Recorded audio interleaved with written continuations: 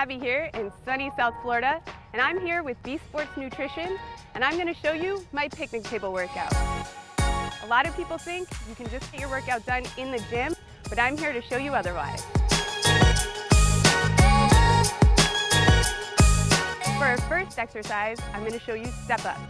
So with this exercise, you want to make sure you're on a nice stable surface. You want to make sure your heel is down nice and flat on that step.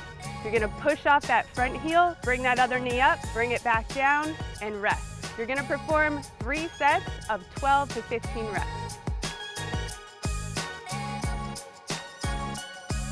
So for our second exercise, what we're going to do are push-ups on the bench.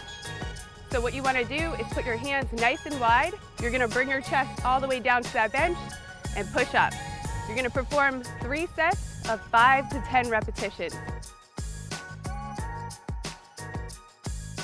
So our third exercise is going to finish with dips. So you want to put your hands behind you, elbows 90 degrees. You're going to bring your hips down, keep them close to that bench seat, and then squeeze your triceps and bring yourself up. If you want to make this easier, you can keep your knees bent. If you want to make it harder, you can either straighten your legs out or put them up on another surface. Perform 3 sets of 12 to 15 reps. I'm Tabi with B Sports Nutrition, and I hope you enjoyed my picnic table workout.